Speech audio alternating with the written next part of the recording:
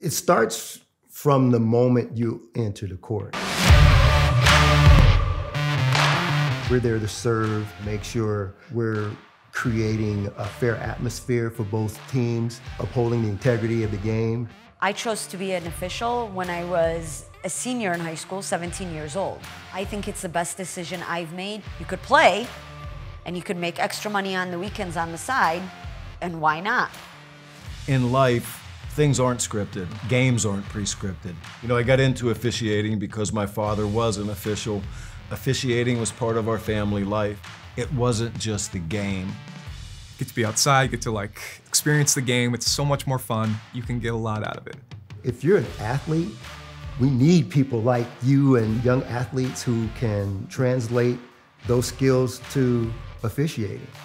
So much of officiating is not necessarily what you do on the court. It's how you conduct business off the court as well. Being an official, sure, it's not easy.